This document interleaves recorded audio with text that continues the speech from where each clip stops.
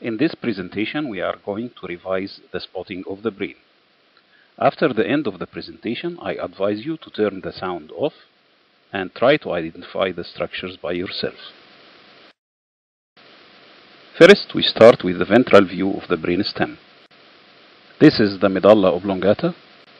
This is the pyramid, the olive, the groove for the attachment of the hypoglossal nerve, the groove for the attachment of the glossopharyngeal, vagus, and cranial accessory, the pons, the groove for the basilar artery, the trigeminal nerve, this is the abducent nerve, the facial and vestibulocochlear nerves, the cerebral peduncle of the midbrain, the oculomotor nerve, the trochlear nerve, the interpeduncular fossa, the optic nerve, the optic chiasma, and the optic tract.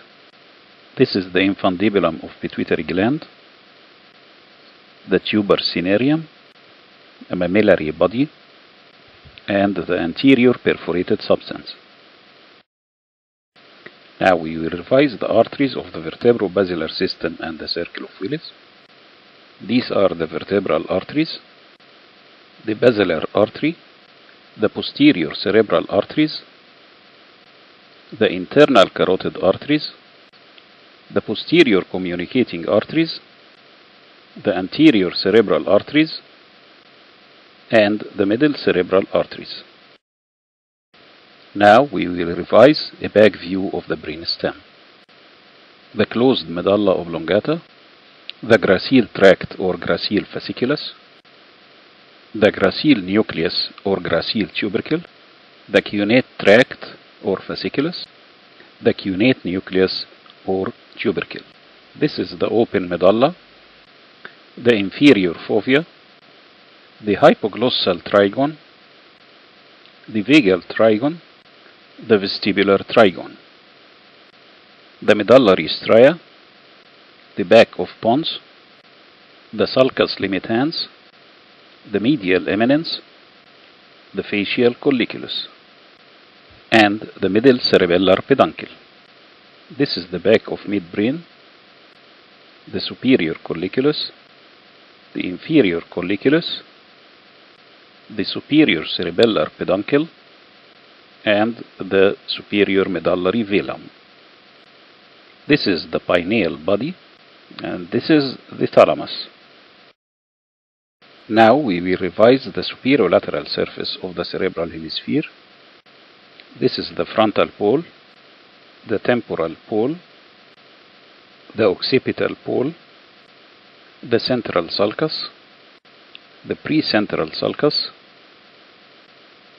the postcentral sulcus, the precentral gyrus, and the postcentral gyrus, the superior frontal sulcus, the inferior frontal sulcus, the superior frontal gyrus, the middle frontal gyrus, the stem of lateral sulcus, the posterior ramus of lateral sulcus, the horizontal ramus, and the ascending ramus.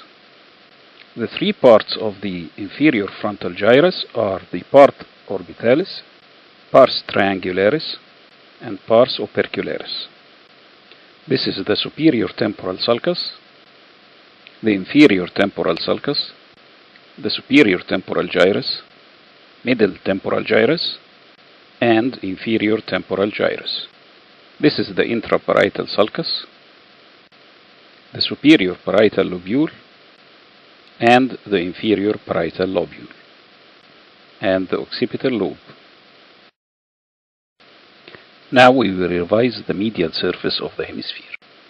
This is the corpus callosum, this is the rostrum, the genu, the body, and the splenium. This is the callosal sulcus and the cingulate sulcus. This is the cingulate gyrus, the medial frontal gyrus, and the paracentral lobule. And this is the beginning of the central sulcus. This is the parieto-occipital sulcus, the calcarine sulcus, the cuneus, the precuneus, and the lingual gyrus. This is the septum pellucidum, the fornix, the interventricular foramen of Monro, the hypothalamic sulcus, the thalamus, the interthalamic adhesion, and the hypothalamus. This is the anterior commissure, the lamina terminalis, the optic chiasma, the tuber cinereum and infundibulum, and the mammillary body. This is the pineal body, the midbrain, the oculomotor nerve, the aqueduct of Sylvius, the superior colliculus, and the inferior colliculus. This is the pons, the medulla oblongata, the vermis of cerebellum, the fourth ventricle, and the superior medullary velum. Now we will revise the inferior surface of the hemisphere. This is the orbital surface. This is the olfactory sulcus containing the olfactory bulb and the tract. This is the gyrus rectus, the H-shaped orbital sulcus, the anterior frontal gyrus, posterior frontal gyrus, medial frontal gyrus, and lateral frontal gyrus.